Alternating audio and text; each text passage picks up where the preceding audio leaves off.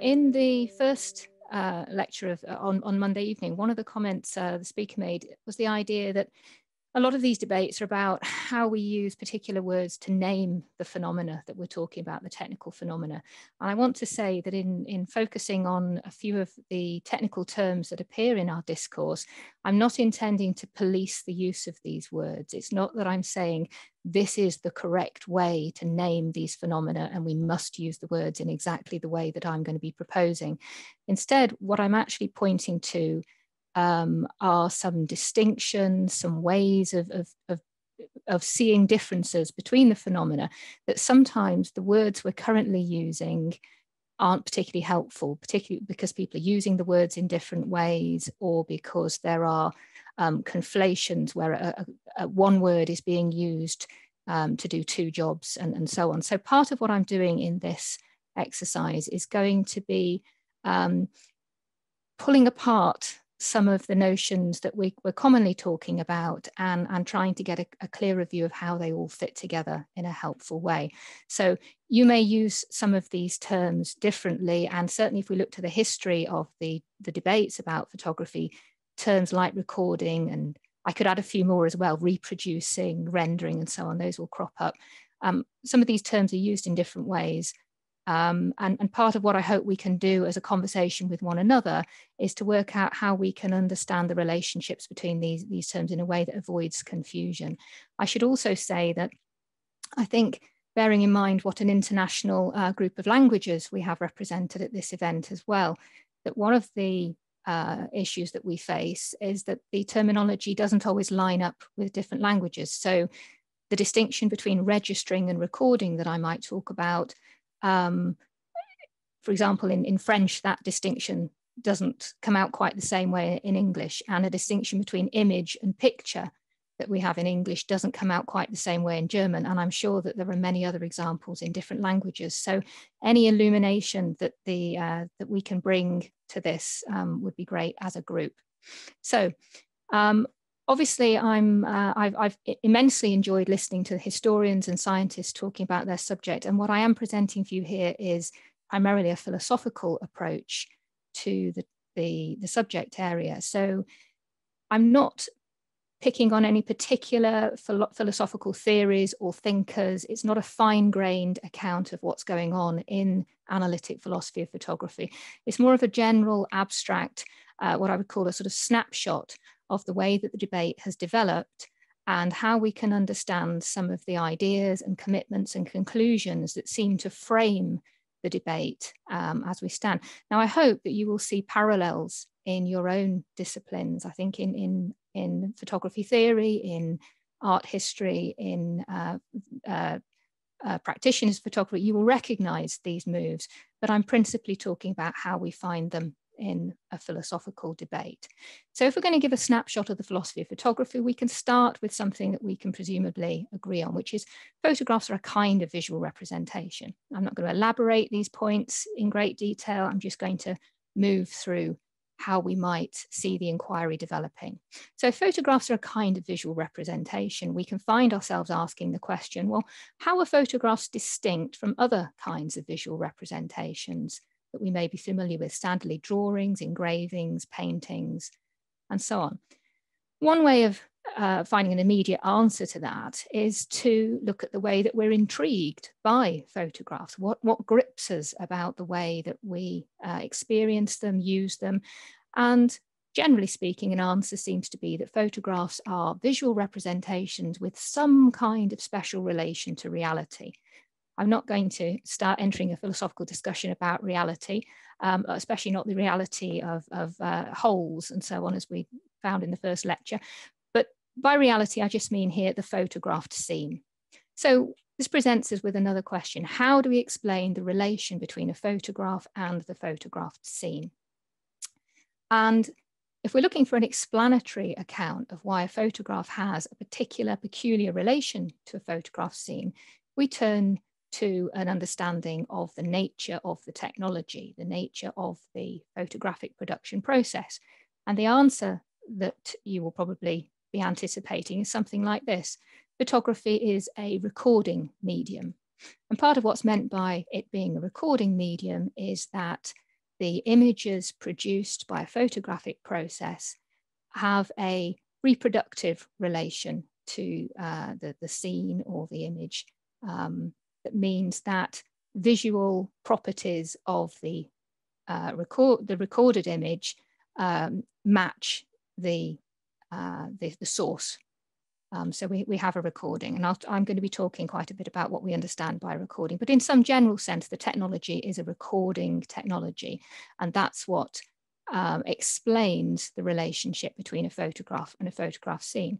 Now, a consequence, if we accept this cascade of moves in this way, is that we arrive at the point where if photography is a recording medium, then photographs are a particular kind of visual representation, and specifically, they are representational records of the photograph scene. So they are both representations and they have the status of being records of the photograph scene.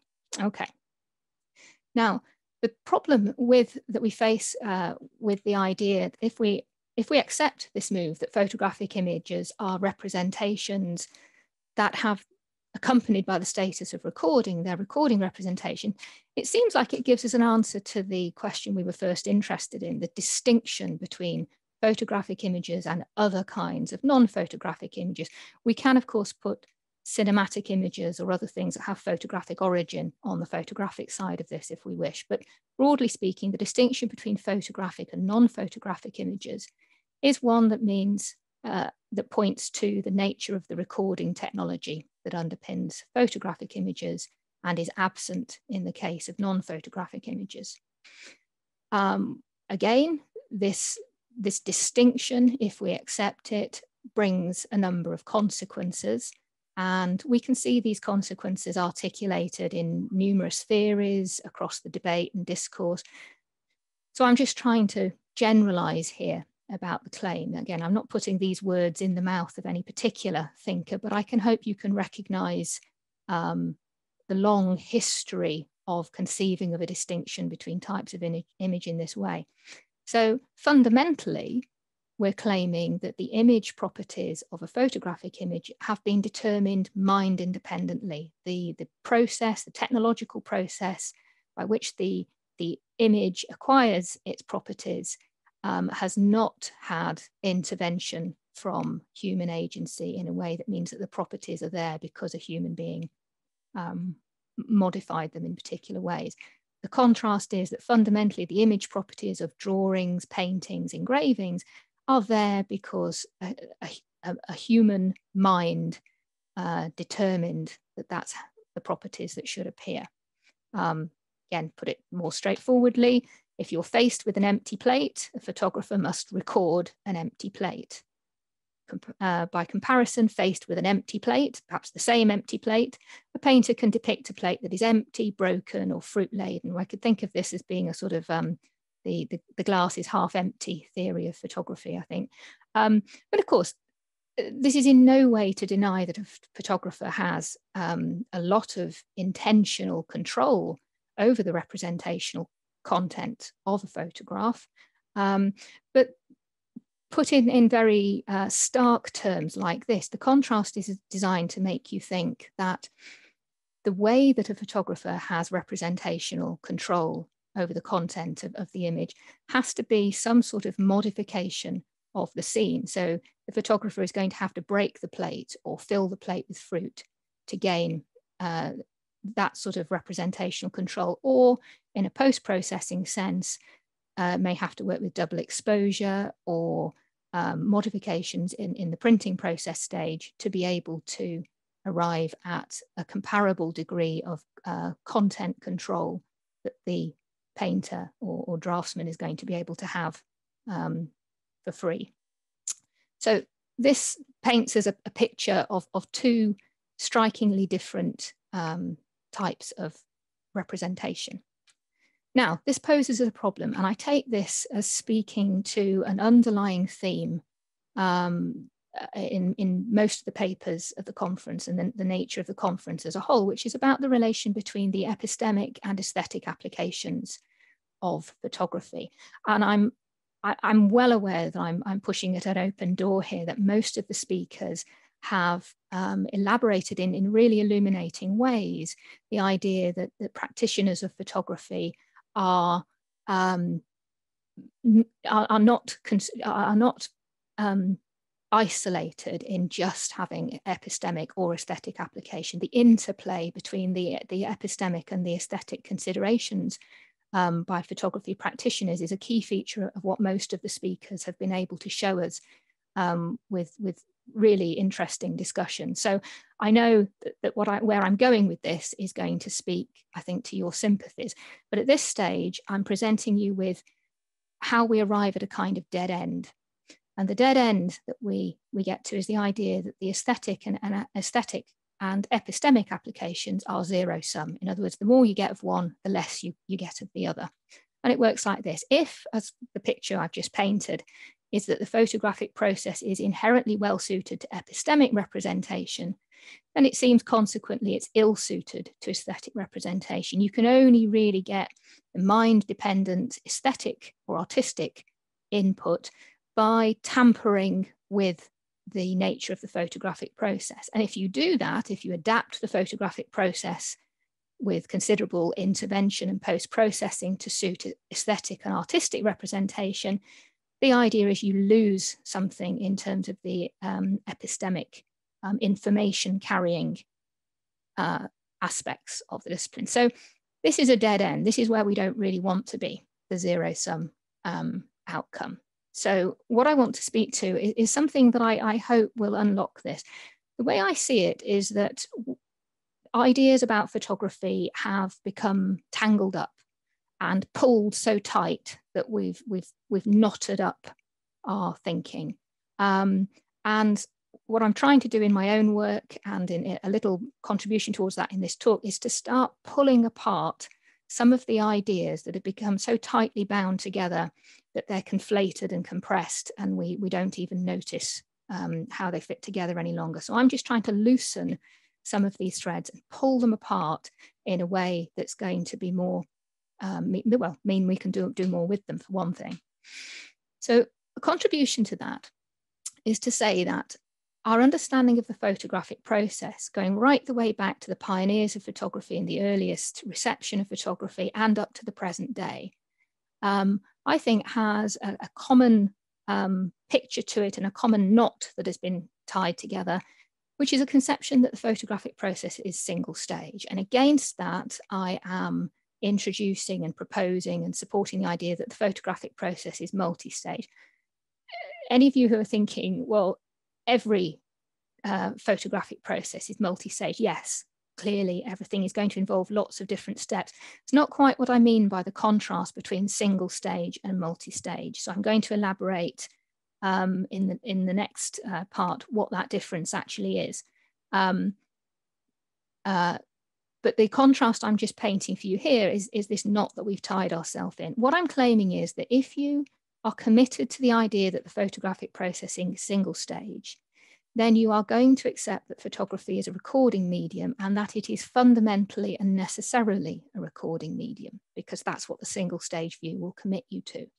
If you think it's a recording medium, then by its very nature, every photographic image that's a product of that technology must be a representational record in the way that I've described.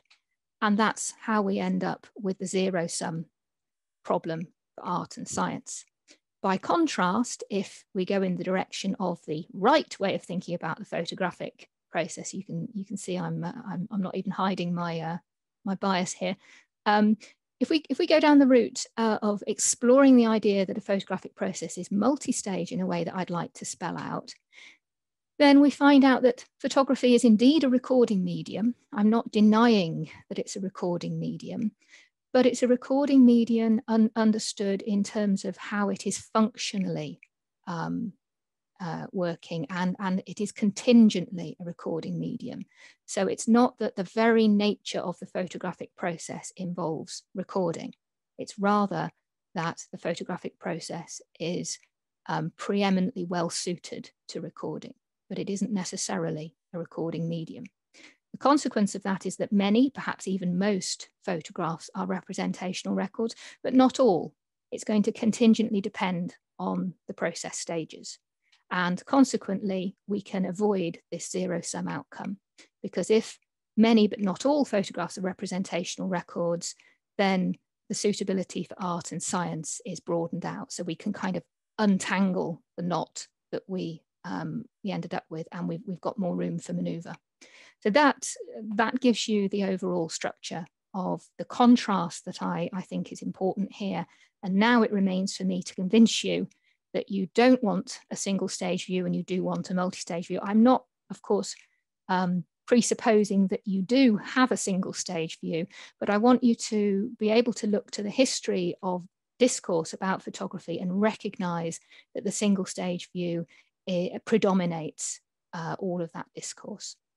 And I mean, not just historians, but also photographers themselves and other people writing about it. So let's have a look at something that we would all agree on, and whether or not your single stage or multi-stage account of photography, here's where you start. So the preliminary step of a photographic process is that light from a scene in front of camera apparatus is channeled and focused to project an optical light image. We can look to how we extend this debate for non-visible wavelengths and so on, but I want to simplify matters. I'm just going to be talking here about visible light and optical light images, the kind of image you find inside a camera obscura or here in a Hasselblad viewfinder. So the optical light image, if we were looking at it for real, is causally dependent on the scene in front of the camera, and it's temporally active.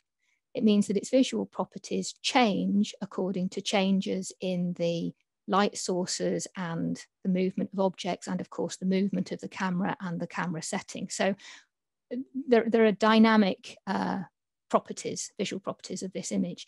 And it's worth noting that the image, the optical image when you see it, is both produced by projected light arriving on a surface, and it's also a reflection of the actual object. So although it's not a mirror, it's not a mirror reflection, one way of thinking about it is when you are looking at the optical light image, there is a sense in which you are perceiving the scene itself via its reflection in the optical light image. So that's a very beautiful picture here. So that's what we agree on. Where do we go from here? Well, back to the early 19th century, we learn that Monsieur Daguerre has discovered a method to fix the images that are represented at the back of a camera obscura. So those images are not the temporary reflection of the object, but they're fixed and durable impress, which may be removed from the presence of those objects like a picture engraving. This is the motivating fantasy that the pioneers of photography tell us about. And I want to say this is the kind of thing that's the origin of the single stage view of photography. And in crucial respects, it is just a fantasy. I'm going to be contrasting the single stage and multi-stage view. So anybody who holds a single stage account of photography believes that there is a moment in the photographic process when a photograph is taken. And of course, typically we're talking here about the exposure. So during exposure, when the photograph is taken, for a particular time interval, short or long, a photosensitive surface is exposed to light from the scene. And as soon as that exposure has finished, you have your photograph. Your photograph has been captured, seized, arrested, stored, and the photograph exists once it has been taken. It's stored as a latent image on undeveloped film or as a digital file.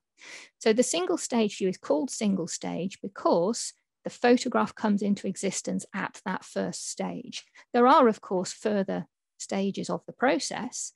The photograph still needs to be developed, printed, screened, many other things will be done with it, but crucially, the photograph itself exists at this stage. This is why it's called single stage. Subsequent stages are just ways of dealing with the photograph that was created at the first stage.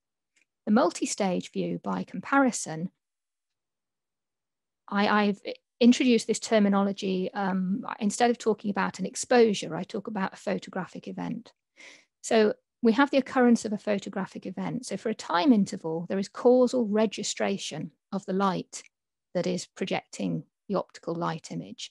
In other words, light is causing sensitivity specs to appear in a silver halide emulsion, or it's causing electrical charge that will be converted into a signal for storage in an electronic device. And that's the registering of the light. So registration of the light means you might think of it as being counting or tallying the position and intensity of the light arriving during that time period. It's simply a tallying up of that information and storing the information. So when the photographic event ends, we have the existence of a photographic register, something that carries the information about how much light has arrived and where it was distributed. But the photographic register that exists is not an imagistic storage of information. It isn't yet an image. And there's a very simple way of thinking about this. If you think about the idea of a digital camera producing a file straight after a photographic event has taken place. I think it's quite easy to be able to understand that that is just stored information, but it isn't yet an image. It's harder, I think, to accept that when it comes to the notion of a latent image. And one of the pieces of work I've written on recently is explaining why I think a latent image is a misnomer and that there is no image in a latent image. But the idea of the photographic register is that the exposed but undeveloped film is a register, but it is not yet an image. So we need two stages in the multi-stage process. Unlike the single stage, where at this moment in time an image exists, the multi-stage account requires a second stage necessarily before a photograph comes into existence. So a visual image needs to be rendered from the register, and that can happen by developing the film or putting the digital file through an appropriate processing algorithm. And once we have a visual image rendered using the information from the register, which had its causal provenance in a photographic event, a photograph now exists.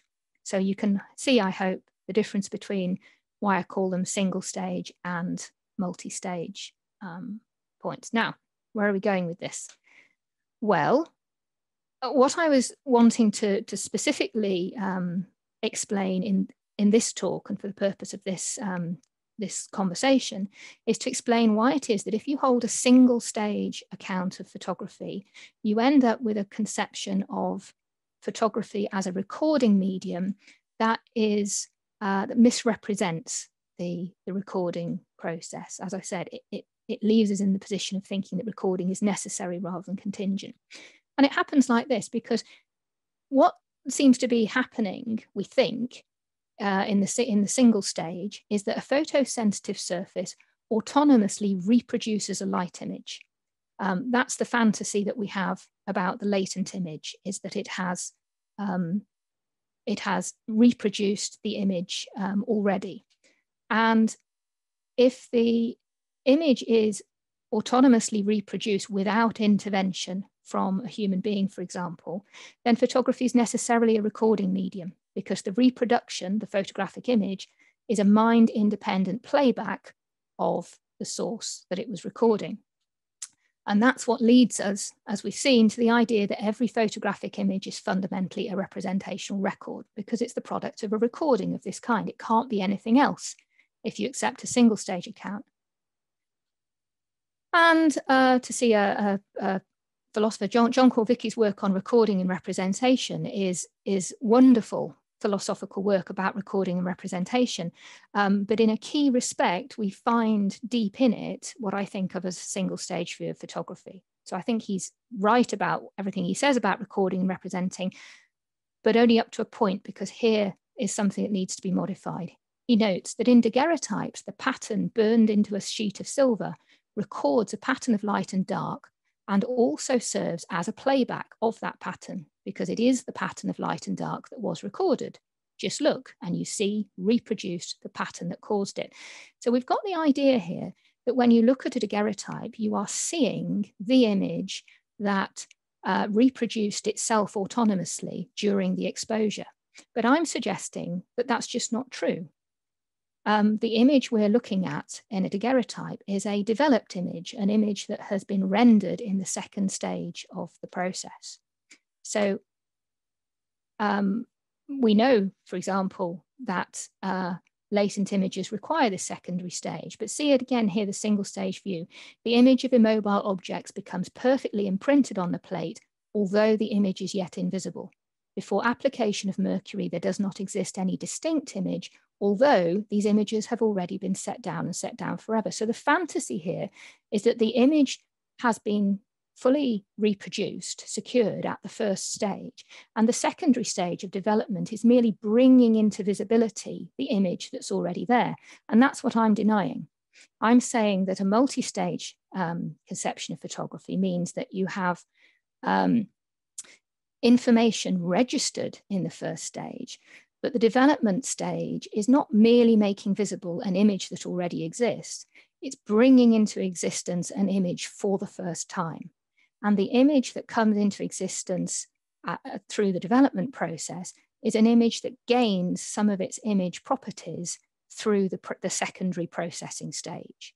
So in order to arrive at an image with determinate properties, we have to have both the registration and the rendering, and the image properties are a combination of those two stages.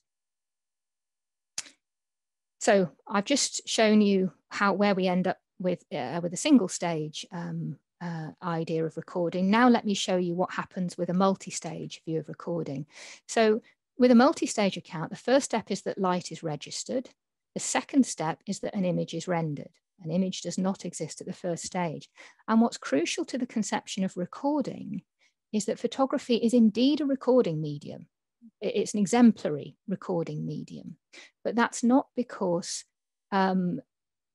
reproduction happens in the first step.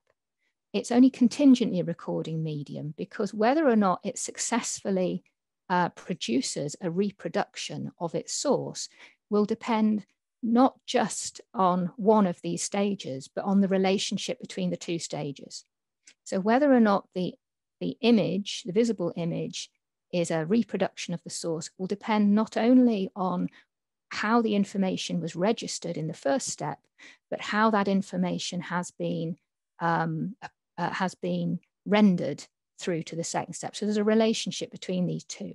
And the image rendering methods that we need to talk about, we need to talk about whether those image rendering methods are standardized, or whether they have non-standard interventions in them, whether they are manually enacted, whether they are automated. And bear in mind that what's typically been talked of as being fully automated in image rendering methods actually are typically just a way of saying that the process is standardized.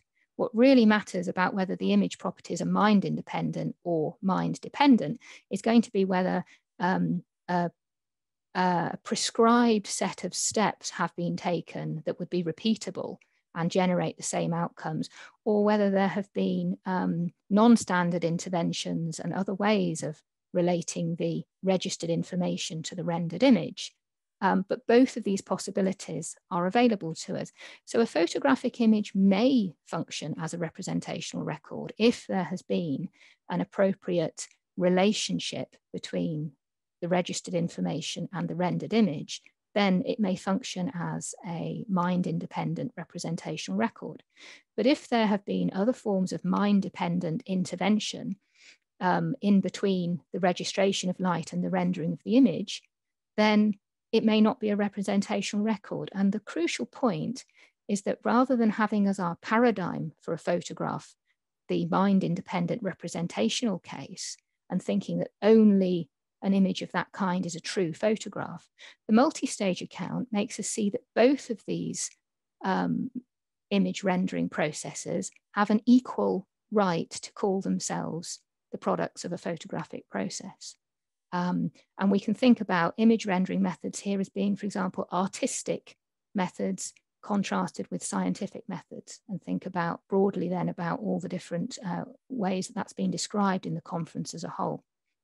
So I'll just, that's the main point that I really wanted to make. So I will start to wrap up.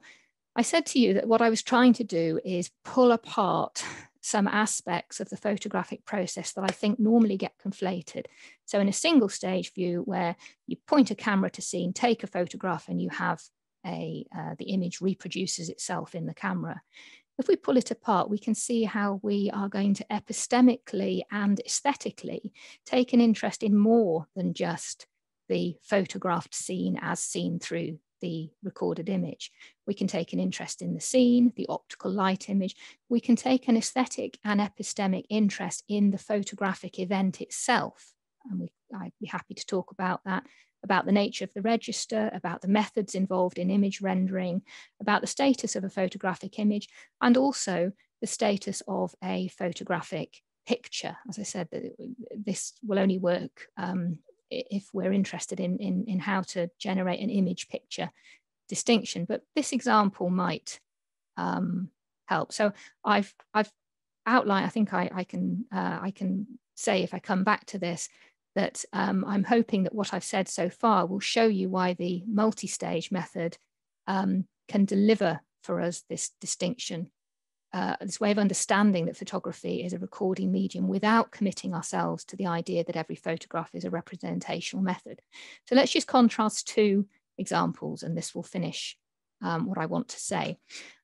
I was very struck. I just took this example straightforwardly from Kelly Wilder's talk yesterday when she talked about extended notebooks of cloud form. So I take it that Charles and Jessica Smith are producing representational records of scenes where it matters what the specific time and place is, and they are using standardized image rendering processes with a great degree of technical mastery, and they are systematically recording information about when and where and how each image was created. And that, of course, fits under the idea of a scientific method and approach, and it also fits the idea of photography as a recording medium to produce representational records.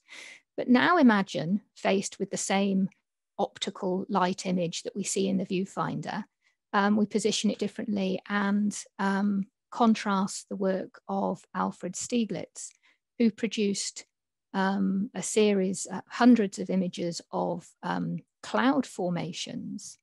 And in particular, I have in mind a series called The Equivalents that he produced between 1925 and 1934.